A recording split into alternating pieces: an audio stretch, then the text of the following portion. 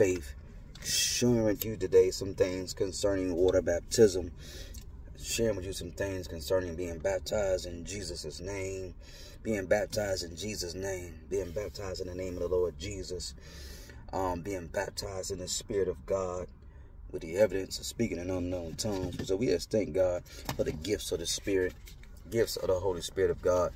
For the last couple of episodes on here, if you have been following me on the podcast, God bless you. But you who have been following me on the YouTubes, God bless you. God is able to make you stand in any and every situation. Hallelujah. Pastor yesterday, I do believe it's yesterday. Sometimes when working midnight, it's hard to keep your days straight. Trust me. But I do believe yesterday was Sunday. Yesterday we was in church in the name of Jesus. Pastor, I put some of the messages up on YouTube. Hope you don't mind, But Pastor Rob preached a powerful message, speaking about Joseph, how he was sold into Egypt, into slavery, and how he had resisted Potiphar's wife. When Potiphar's wife began to come on to him, my God, and yeah, so it's just so amazing how, glory to God, you see, and every man, every woman is different. And you ask yourself, why was Joseph able to overcome such a temptation? But Samson, David, Judah, just to name a few, didn't or couldn't. And I do believe, and I wrote another book, besides this one, that I'm going to share with you in later, that deals with why certain men are able to overcome sexual temptation and certain men are not able to overcome the temptation. Hallelujah. And Pastor, when he was preaching, if you're familiar with the story, I believe it started in Genesis chapter 37, that how Joseph was in the house of Potiphar. He's in the house of the Egyptians, and Potiphar's wife begins to come on to Joseph and try to tempt him to sleep with her and different things. And I begin to think of the different characters in the Bible. And I begin to think, and this is what I do for myself. I say, well, what would happen if David was in that certain situation? What would happen if Samson was in that situation? What would happen if Judah was in that situation? What would happen if Jacob or Abraham or different men and the great men in the Bible that you see, that may have had some things going on with them that others didn't? What would happen if they was in that same situation? Here's the answer that I do, but God gave it to me. It's quite simple. The reason you can't think about what Moses or Samson or David or Judah and all these people were done in that certain situation that Joseph was caught up in, because God knows that Joseph is the only one that can handle that. He's the one that can resist that type of things going on in his life and coming his way. Hallelujah. See, you got to understand something quite simply, is that, I'm getting to something. I wish I had time, because I often hear preachers judge other preachers, and I often hear preachers actually judge and criticize men and women in the Bible. I hear people criticize Samson all the time. I hear folks criticize Moses for hitting the rock instead of speaking to the rock. I hear all these men and women criticizing these men. And I'm thinking, you got to understand, my mans, is that the temptation or the struggle that these men and women were going through, you couldn't handle what they was going through. Because a lot of people say, well, if I was Moses, I would have just spoke to the rock instead of hitting the rock. You can't even handle the 100 members you got now. How you going to handle about 2.5 million people as he was handling? You can't even handle the church you got now. How in the world are you going to handle 50 or 60,000 members? So God knows how much you can bear. He knows the capacity. That's why we got to be humble, stay humble, and ask God really to release his power to say no to the flesh. My God, it's a powerful thing. The flesh is a powerful thing. Paul said this about his flesh. Paul said this about the flesh. Paul said this about his flesh. Paul said, I know that within me dwelleth no good thing. Whoa. He's talking about his flesh. He said, I know within me dwells no good thing. Hallelujah. Glory to God. So we have to And then Paul talks about how he disciplines himself, how he disciplines his body, and how he forsakes certain things.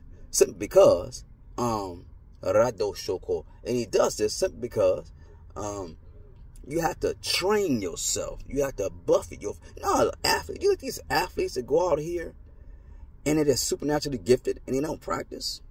You think Michael Jordan just went out there and just shot a basketball and never practiced? You think Kobe's, and God rest his soul, or LeBron's, or people, Barry Sanders, or these great athletes, Serena Williams on it, they go out there and they just supernaturally just do it.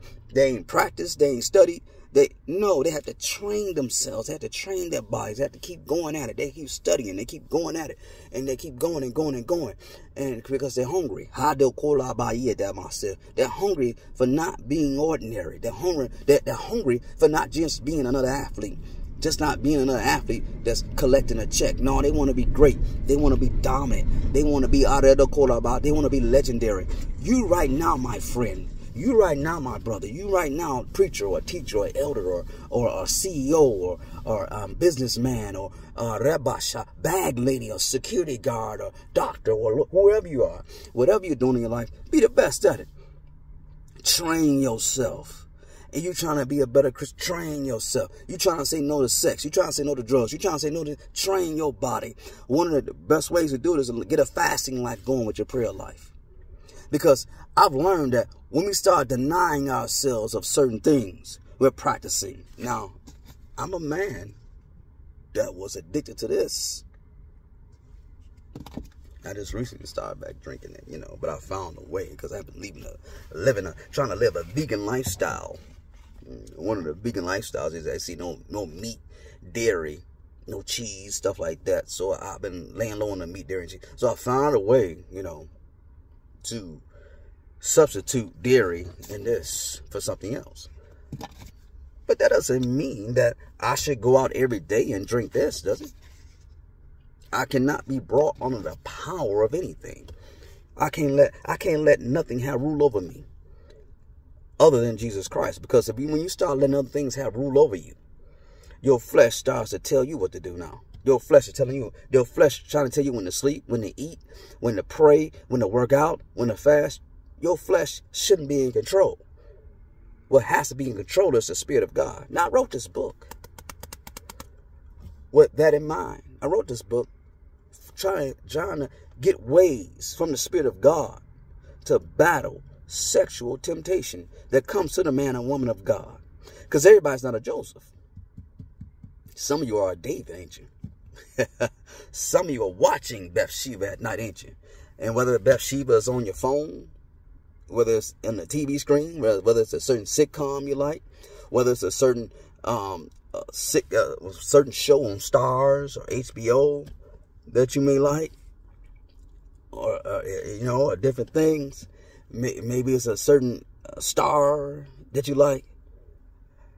Your Bathsheba can be anything. Your Bathsheba can be somebody bathing naked and you just looking and looking and looking. So who is your Bathsheba right now? Who are you looking at right now with the eyes, the lust of the eyes, the lust of the flesh, and the pride of life? You have to train your eyes. You have to train yourself. Saying no, that is enough. You got to tell your flesh sometimes that is enough. Yeah, that is. You don't need another bite of that chicken. You don't need another plate. No, you don't need another drink. The flesh is never satisfied. Did you know that? That's why you keep desiring sexual things. That's why you keep desiring things of the flesh. That's why you keep you desiring hate. You desiring envy. You desire these things. Your flesh wants the confusion. Your flesh wants the drama. Your flesh wants the struggle. Your flesh wants it. But you're going to have to learn how to tell the flesh no. You're going to have to learn how to tell the flesh no, not this time. No, you're going to bed when I tell you to go to bed. No, you're going to eat when I tell you to eat. No, your spirit has to be in control. Your spirit man has to be in control. Hallelujah. Glory to God. And so that's what we've written in this book. Barnes & Noble's online bookstore.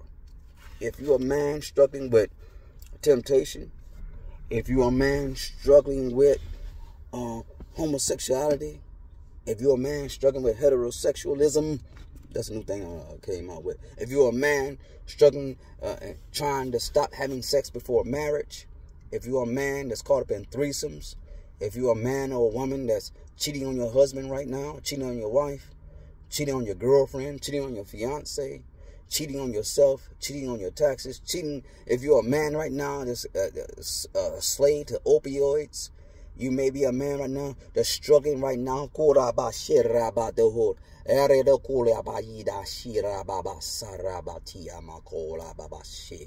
If you're a man right now struggling right now,